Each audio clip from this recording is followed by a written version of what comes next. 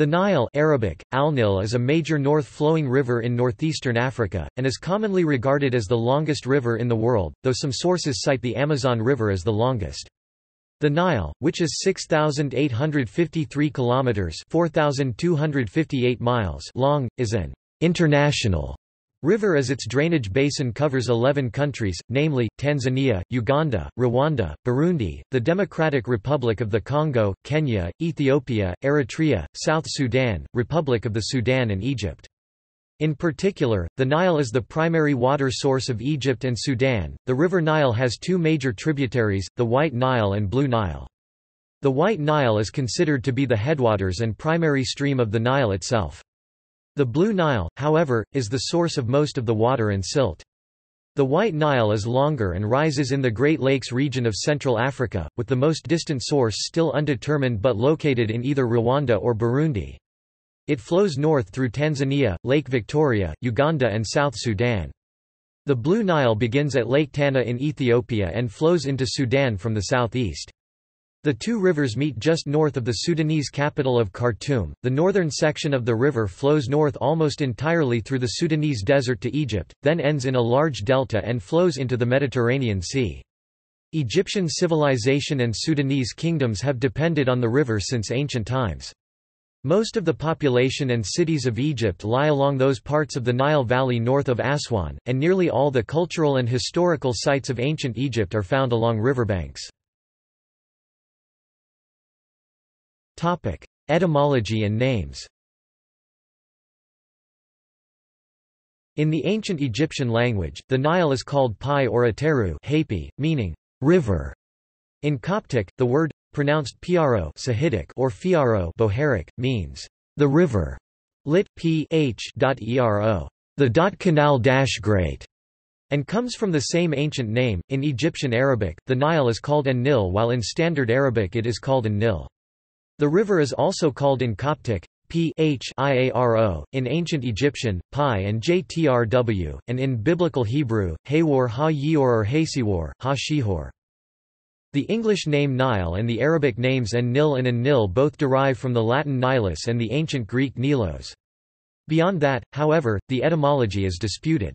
Hesiod at his Theogony refers that Nilos was one of the Potamoi river gods, son of Oceanus and Tethys. Another derivation of Nile might be related to the term Nil Sanskrit, Nila translate. Nila, Egyptian Arabic, Nilt, which refers to Indigofera tinctoria, one of the original sources of indigo dye, or Nymphaea caerulea, known as the sacred blue lily of the Nile, which was found scattered over Tutankhamun's corpse when it was located in 1922. Another possible etymology derives it from a Semitic Nahal, meaning river. The standard English names White Nile and Blue Nile, to refer to the river's source, derive from Arabic names formerly applied only to the Sudanese stretches which meet at Khartoum. Courses.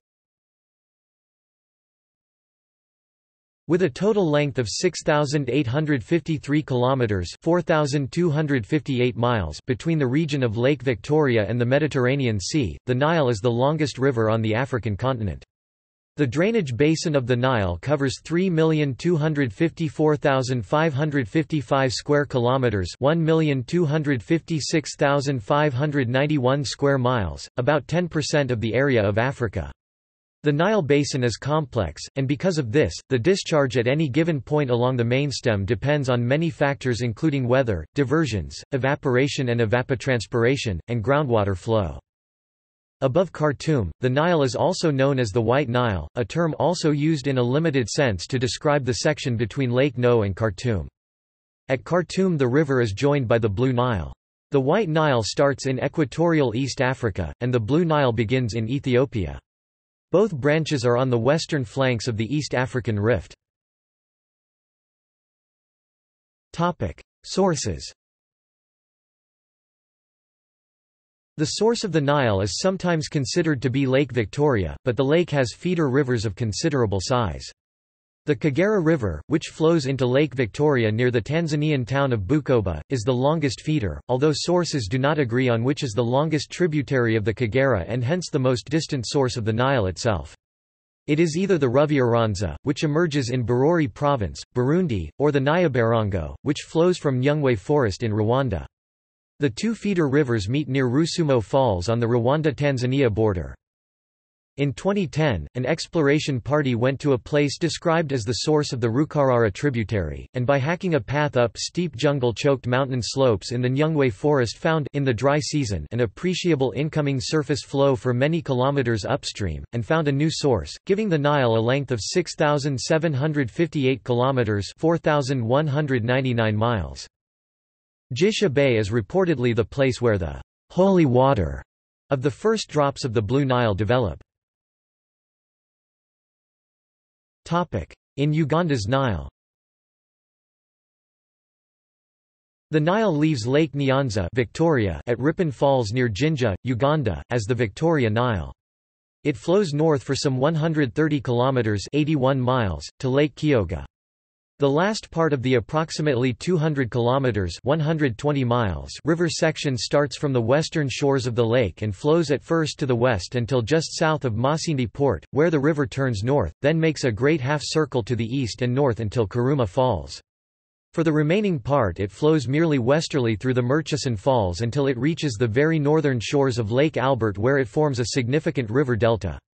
The lake itself is on the border of Dr. Congo, but the Nile is not a border river at this point.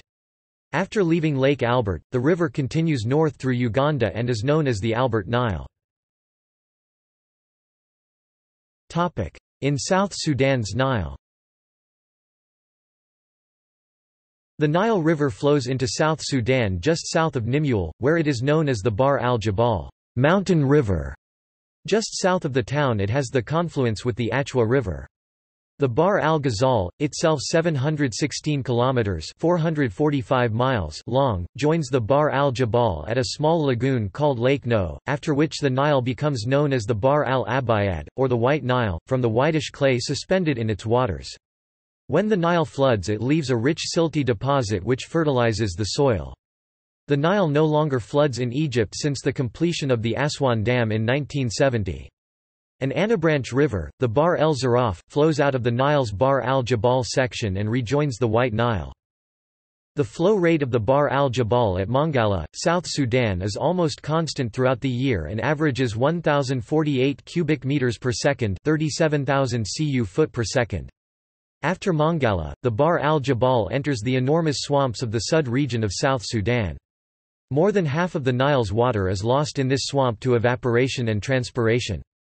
The average flow rate of the White Nile at the tails of the swamps is about 510 cubic meters per second, 18,000 cu/foot per second. From here it soon meets with the Sobat River at Malakal.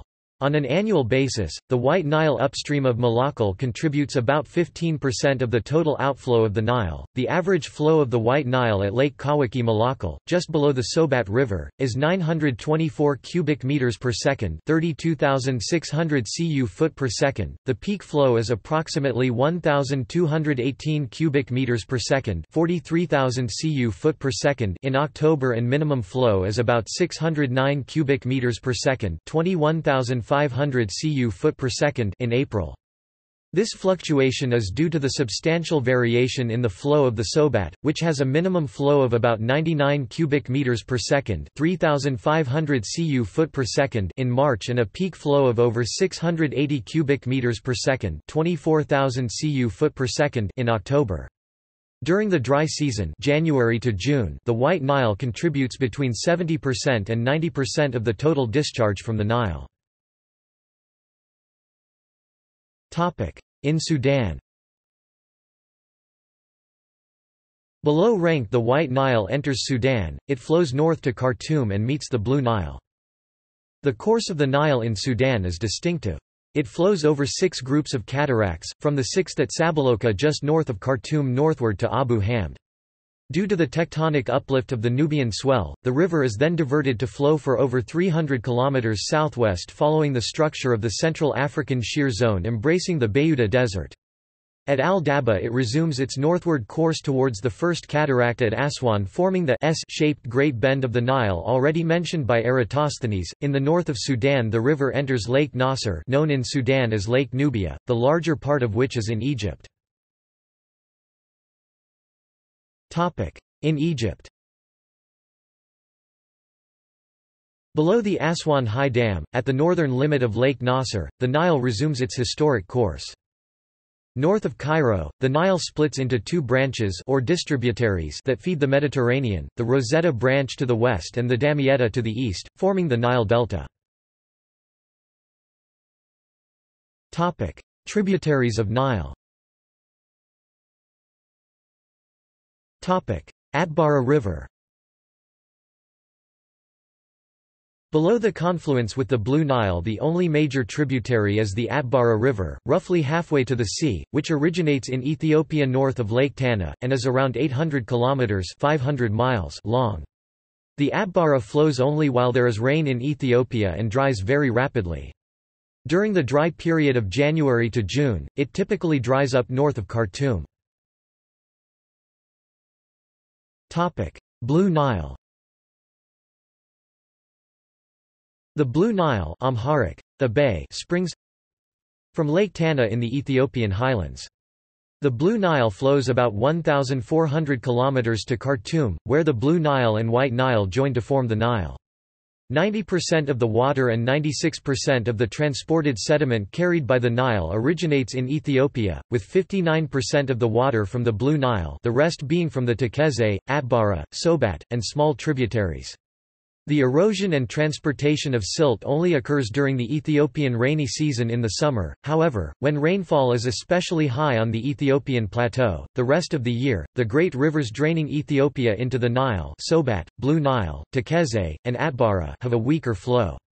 In harsh and arid seasons and droughts the Blue Nile dries out completely. The flow of the Blue Nile varies considerably over its yearly cycle and is the main contribution to the large natural variation of the Nile flow. During the dry season the natural discharge of the Blue Nile can be as low as 113 cubic meters per second, 4000 cu/foot per second, although upstream dams regulate the flow of the river. During the wet season the peak flow of the Blue Nile often exceeds 5,663 cubic meters per second, 200,000 cu/foot per second in late August, a difference of a factor of 50. Before the placement of dams on the river the yearly discharge varied by a factor of 15 at Aswan. Peak flows of over 8,212 cubic meters per second, 290,000 cu/foot per second occurred during late August and early September, and minimum flows of about 552 cubic meters per second, 19,500 cu/foot per second occurred during late April and early May. Topic: Bahr el Ghazal and Sobat River. The Bahr al Ghazal and the Sobat River are the two most important tributaries of the White Nile in terms of discharge. The Bahr al Ghazal's drainage basin is the largest of any of the Nile's sub-basins, measuring 520,000 square kilometers (200,000 square miles) in size, but it contributes a relatively small amount of water, about 2 cubic meters per second (71 cu/foot per second) annually, due to tremendous volumes of water being lost in the Sud wetlands. The Sobat River, which joins the Nile a short distance below Lake No, drains about half as much land, 225,000 square kilometers (86,900 square miles), but contributes 412 cubic meters per second (14,500 cu/foot per second) annually to the Nile. When in flood the Sobat carries a large amount of sediment, adding greatly to the White Nile's color. Yellow Nile. The Yellow Nile is a former tributary that connected the Wadi highlands of eastern Chad to the Nile River Valley c. 8000 to c. 1000 BCE. Its remains are known as the Wadi Hawar. The wadi passes through Garb Darfur near the northern border with Chad and meets up with the Nile near the southern point of the Great Bend. History. The Nile Ateru in ancient Egyptian has been the lifeline of civilization in Egypt since the Stone Age, with most of the population and all of the cities of Egypt resting along those parts of the Nile Valley lying north of Aswan. However, the Nile used to run much more westerly through what is now Wadi Hamim and Wadi al-Makar in Libya and flow into the Gulf of Sidra. As sea level rose at the end of the most recent ice age, the stream which is now the Northern Nile pirated the ancestral Nile near Asiyut. This change in climate also led to the creation of the current Sahara Desert, around 3400 BC. Aeneal. The present Nile is at least the fifth river that has flowed north from the Ethiopian highlands. Satellite imagery was used to identify dry watercourses in the desert to the west of the Nile.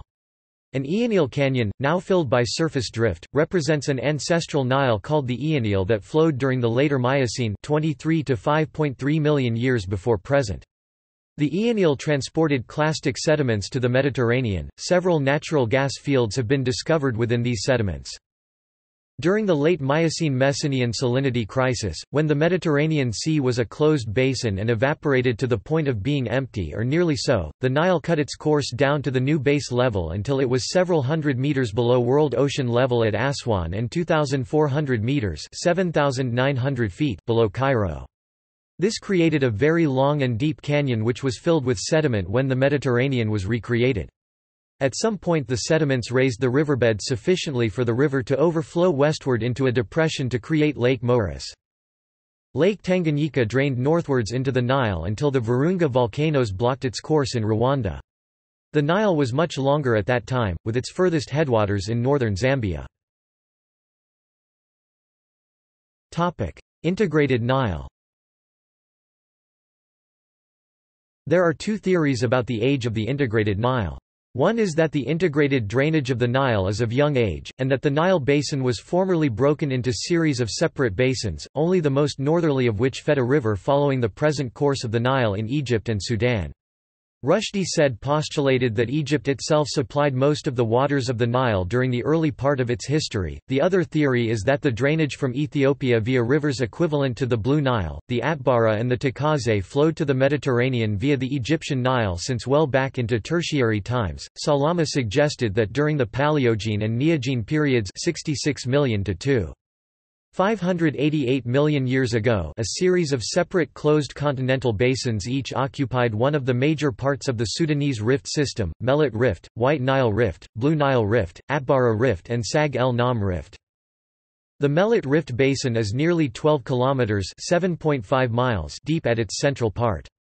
This rift is possibly still active, with reported tectonic activity in its northern and southern boundaries. The Sud swamps which form the central part of the basin may still be subsiding. The White Nile Rift system, although shallower than the Bahr el Arab Rift, is about 9 kilometers (5.6 miles) deep. Geophysical exploration of the Blue Nile Rift system estimated the depth of the sediments to be 5 to 9 kilometers (3.1 to 5.6 miles). These basins were not interconnected until their subsidence ceased, and the rate of sediment deposition was enough to fill and connect them. The Egyptian Nile connected to the Sudanese Nile, which captures the Ethiopian and equatorial headwaters during the current stages of tectonic activity in the eastern, central and Sudanese rift systems. The connection of the different Niles occurred during cyclic wet periods. The river Atbara overflowed its closed basin during the wet periods that occurred about 100,000 to 120,000 years ago. The Blue Nile connected to the main Nile during the 70,000 to 80,000 years BP wet period. The White Nile system in Bahr el Arab and White Nile rifts remained a closed lake until the connection of the Victoria Nile to the main system some 12,500 years ago. Role in the founding of Egyptian civilization. The Greek historian Herodotus wrote that, "Egypt was the gift of the Nile." An unending source of sustenance, it provided a crucial role in the development of Egyptian civilization. Silt deposits from the Nile made the surrounding land fertile because the river overflowed its banks annually. The ancient Egyptians cultivated and traded wheat, flax, papyrus and other crops around the Nile. Wheat was a crucial crop in the famine-plagued Middle East. This trading system secured Egypt's diplomatic relationships with other countries, and contributed to economic stability. Far-reaching trade has been carried on along the Nile since ancient times. A tune, Hymn to the Nile, was created and sung by the ancient Egyptian peoples about the flooding of the Nile River and all of the miracles it brought to ancient Egyptian civilization. Water buffalo were introduced from Asia, and Assyrians introduced camels in the 7th century BC. These animals were killed for meat, and were domesticated and used for plowing or in the camel's case, carriage. Water was vital to both people and livestock. The Nile was also a convenient and efficient means of transportation for people and goods. The Nile was an important part of ancient Egyptian spiritual life. Hapi was the god of the annual floods, and both he and the pharaoh were thought to control the flooding. The Nile was considered to be a causeway from life to death and the afterlife. The east was thought of as a place of birth and growth, and the west was considered the place of death, as the god Ra, the sun, underwent birth, death, and resurrection each day as he crossed the sky. Thus, all tombs were west of the Nile, because the Egyptians believed that in order to enter the afterlife, they had to be buried on the side that symbolized death. As the Nile was such an important factor in Egyptian life, the ancient calendar was even based on the 3 cycles of the Nile. These seasons, each consisting of 4 months of 30 days each, were called Akhet, Pere, and Shemu. Akhet, which means inundation, was the time of the year when the Nile flooded, leaving several layers of fertile soil behind, aiding in agricultural growth. Pere was the growing season, and Shemu, the last season, was the harvest season when there were no rains. Search for the source of the Nile. Owing to their failure to penetrate the Sud wetlands of South Sudan, the upper reaches of the Nile remained largely unknown to the ancient Greeks and Romans. Various expeditions failed to determine the river's source.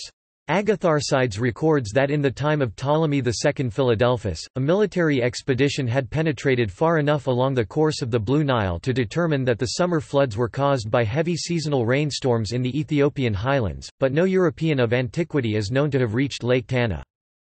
The Tabula Rogeriana depicted the source as 3 lakes in 1154.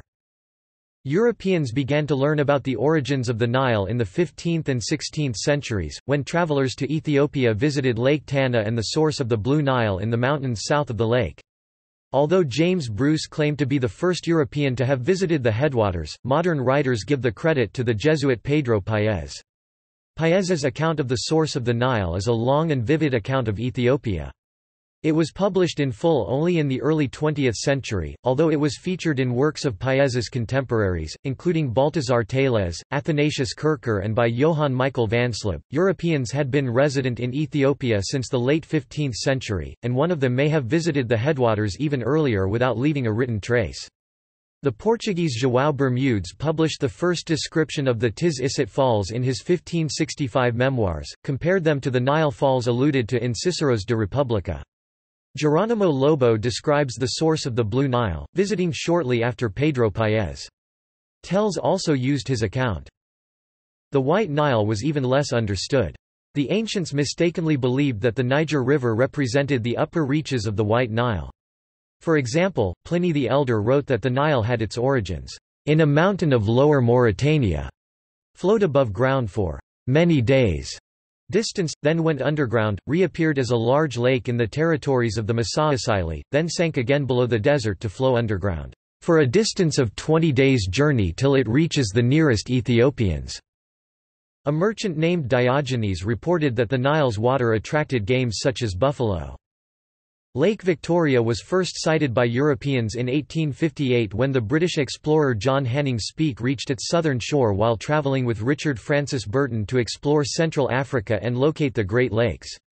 Believing he had found the source of the Nile on seeing this vast expanse of open water for the first time, Speke named the lake after the then Queen of the United Kingdom.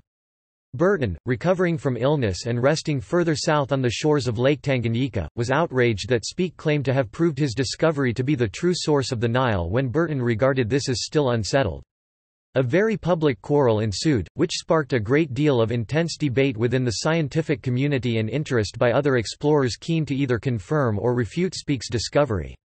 British explorer and missionary David Livingstone pushed too far west and entered the Congo River system instead.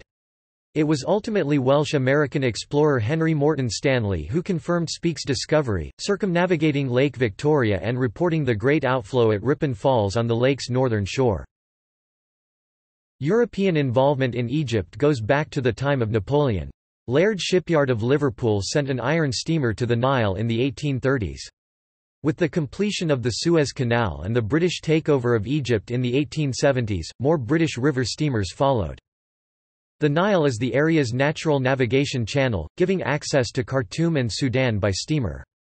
The siege of Khartoum was broken with purpose-built sternwheelers shipped from England and steamed up the river to retake the city. After this came regular steam navigation of the river. With British forces in Egypt in the First World War and the interwar years, river steamers provided both security and sightseeing to the pyramids and Thebes. Steam navigation remained integral to the two countries as late as 1962. Sudan steamer traffic was a lifeline as few railways or roads were built in that country. Most paddle steamers have been retired to shorefront service, but modern diesel tourist boats remain on the river. Since 1950. The Nile has long been used to transport goods along its length. Winter winds blow south, upriver, so ships could sail upriver, and downriver using the flow of the river. While most Egyptians still live in the Nile Valley, the 1970 completion of the Aswan High Dam ended the summer floods and their renewal of the fertile soil, fundamentally changing farming practices. The Nile supports much of the population living along its banks, enabling Egyptians to live in otherwise inhospitable regions of the Sahara.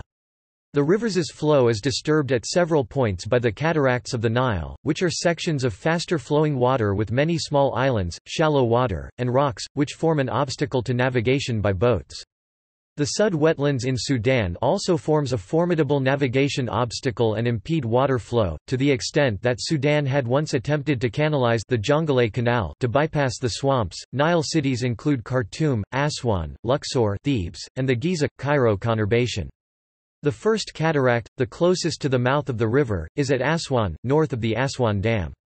This part of the river is a regular tourist route, with cruise ships and traditional wooden sailing boats known as feluccas. Many cruise ships ply the route between Luxor and Aswan, stopping at Edfu and Kom Ombo along the way. Security concerns have limited cruising on the northernmost portion for many years.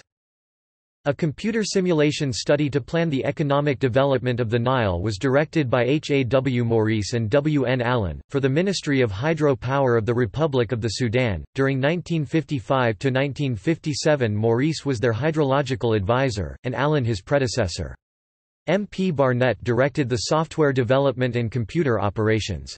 The calculations were enabled by accurate monthly inflow data collected for 50 years. The underlying principle was the use of over-year storage, to conserve water from rainy years for use in dry years. Irrigation, navigation and other needs were considered. Each computer run postulated a set of reservoirs and operating equations for the release of water as a function of the month and the levels upstream. The behavior that would have resulted given the inflow data was modeled. Over 600 models were run. Recommendations were made to the Sudanese authorities. The calculations were run on an IBM 650 computer. Simulation studies to design water resources are discussed further in the article on hydrology transport models, that have been used since the 1980s to analyze water quality. Despite the development of many reservoirs, drought during the 1980s led to widespread starvation in Ethiopia and Sudan, but Egypt was nourished by water impounded in Lake Nasser. Drought has proven to be a major cause of fatality in the Nile River basin. According to a report by the Strategic Foresight Group, around 170 million people have been affected by droughts in the last century, with 500,000 lives lost. From the 70 incidents of drought which took place between 1900 and 2012, 55 incidents took place in Ethiopia, Sudan, South Sudan, Kenya and Tanzania. Water sharing dispute. The Nile's water has affected the politics of East Africa and the Horn of Africa for many decades. Countries including Uganda, Sudan, Ethiopia and Kenya have complained about Egyptian domination of its water resources. The Nile Basin Initiative promotes a peaceful cooperation among those states. Several attempts have been made to establish agreements between the countries sharing the Nile waters. It is very difficult to have all these countries agree with each other given the self-interest of each country and their political, strategic, and social differences. On 14 May 2010 at Entebbe, Ethiopia, Rwanda, Tanzania and Uganda signed a new agreement on sharing the Nile water, even though this agreement raised strong opposition from Egypt and Sudan. Ideally, such international agreements should promote equitable and efficient usage of the Nile Basin's water resources. Without a better understanding about the availability of the future water resources of the Nile, it is possible that conflicts could arise between these countries relying on the Nile for their water supply, economic and social developments. Modern achievements and exploration. White Nile. In 1951, the American John Goddard together with two French explorers became the first to successfully navigate the entire Nile River from its source in Burundi at the potential headsprings of the Kagera River in Burundi to its mouth on the Mediterranean Sea, a journey of approximately 6,800 kilometers. Their 9-month journey is described in the book Kayaks Down the Nile. The White Nile Expedition, led by South African national Hendrik Coetzee, navigated the White Nile's entire length of approximately 3,700 kilometers (2,300 miles). The expedition began at the White Nile's beginning at Lake Victoria in Uganda, on 17 January 2004 and arrived safely at the Mediterranean in Rosetta, 4.5 months later. On 30 April 2005 a team led by South Africans Peter Meredith and Hendrik Coetzee, following again in the footsteps of John Goddard, navigated the major remote source of the White Nile, the Akagera River that starts as the Ruvyiranza in Bururi Province, Burundi, and ends at Lake Victoria, Uganda. In April 2006, the Ascend the Nile expedition including 2 explorers from Britain and 1 from New Zealand ascended the river from its mouth at Rosetta to one of its sources in Rwandan Nyungwe Forest. The team including Cam McClay, Neil McGregor and Garth McIntyre spent 70 days travelling to the Rwadi's source of the Nile covering approximately 6,800 kilometres. During the expedition they were ambushed by the LRA Lord's Resistance Army led by the notorious Joseph Kony, however post-attack 6 months later they returned to complete the expedition. They measured the length of the river with the help of GPS and claimed to have found the furthest source. Due to the unscientific approach of their expedition, their reluctance to release the GPS data, and not having measured the other contender for the true source of the Nile in Burundi, controversy has ensued. Blue Nile. The Blue Nile expedition, led by geologist Pasquale Scaturo and his partner, kayaker and documentary filmmaker Gordon Brown became the first people to descend the entire Blue Nile, from Lake Tana in Ethiopia to the beaches of Alexandria on the Mediterranean. Their approximately 5,230 kilometers (3,250 miles) journey took 114 days, from the 25th of December 2003 to the 28th of April 2004. Though their expedition included others, Brown and Scaturo were the only ones to complete the entire journey. Although they descended whitewater manually, the team used outboard motors for much of their journey. On 29 January 2005 Canadian Les Jickling and New Zealander Mark Tanner completed the first human-powered transit of Ethiopia's Blue Nile. Their journey of over 5,000 kilometres (3,100 miles) took 5 months. They recount that they paddled through 2 war zones, regions notorious for bandits, and were arrested at gunpoint. Crossings from Khartoum to the Mediterranean Sea. Following bridges cross the Blue Nile and connect Khartoum to Khartoum North, Mak Nimir Bridge, Blue Nile Road and Railway Bridge, Buri Bridge, Elmanshaya Bridge, Sota Bridge. The following bridges cross the White Nile and connect Khartoum to Omdurman: White Nile Bridge, Fitehab Bridge, Al Dabasin Bridge under construction, Amhoras Bridge proposed. The following bridges cross from Omdurman to Khartoum North: Shambat Bridge, Hafia Bridge. The following bridges cross to Tuti from Khartoum states: 3 cities: Khartoum Tuti Bridge, Omdurman Tuti Suspension Bridge proposed, Khartoum North Tuti Bridge proposed. Other bridges: Shandi Bridge, Shendi Atbara Bridge, Atbara Maro Dam, Maro Bridge, Maro Aswan Bridge, Aswan Luxor Bridge, Luxor Sahag Bridge, Sahag Asiat Bridge, Asiat Al Minya Bridge, Minya Al Marazik Bridge, Helwan First Ring Road Bridge, Manib Crossing, Cairo Abbas Bridge, Cairo University Bridge, Cairo Khazar Al Nil Bridge, Cairo the 6 October Bridge, Cairo Abu el Ela Bridge, Cairo removed in 1998 New Abu el Ela Bridge, Cairo Imbaba Bridge, Cairo Rod El Farag Bridge, Cairo Second Ring Road Bridge, Cairo Bana Bridge, Bana Samanode Bridge, Samanode Mansoura 2 bridges, Mansoura Talca Bridge, Talca Sherbine High Bridge Sherbine Bridge Kafr Sad, Farskor Bridge International Coastal Road Bridge Damietta High Bridge, Damietta Bridge, Damietta Kafr El Zayat Bridges, Kafr El Zayat Zefta Bridge, Zefta Topic Crossings from Jinja, Uganda to Khartoum Source of the Nile Bridge, Jinja, Uganda River Nile Railway Bridge, Jinja, Uganda Nalubal Bridge, Jinja, Uganda formerly Owen Falls Bridge, Karuma Bridge, Karuma, Uganda Pakwash Bridge, Uganda Topic Gallery Topic Annotated bibliography The following is an annotated bibliography of key written documents for the Western exploration of the Nile, 17th century Historia da Ethiopia, Pedro Paes aka Pero Paes, Portugal, 1620 A Jesuit missionary who was sent from Goa to Ethiopia in 1589 and remained in the area until his death in 1622. Credited with being the first European to view the source of the Blue Nile which he describes in this volume, Voyage historique de Bissini, Geronimo Lobo aka Girolamo Lobo, Piero Mattini, Firenze, 1693 one of the most important and earliest sources on Ethiopia and the Nile. Geronimo Lobo (1595–1687), a Jesuit priest, stayed in Ethiopia, mostly in Tigray, for 9 years and travelled to Lake Tana and the Blue Nile, reaching the province of Damat. When the Jesuits were expelled from the country, he too had to leave and did so via Massawa and Suakin. He was the best expert on Ethiopian matters. After Paes, Lobo is the second European to describe the sources of the Blue Nile and he did so more exactly than Bruce Transil, from Hen's, 18th-century travels to discover the source of the Nile in the years 1768, 1770, 1771, 1772, and 1773, James Bruce of Kinnaird. J. Ruthven for GGJ, and J. Robinson et al., Edinburgh, 1790, 5 volumes with time on his hands and at the urging of a friend, Bruce composed this account of his travels on the African continent, including comments on the history and religion of Egypt, an account of Indian trade, a history of Abyssinia, and other material. Although Bruce would not be confused with a great scholar or a judicious critic, few books of equal compass are equally entertaining, and few such monuments exist of the energy and enterprise of a single traveller. DNB.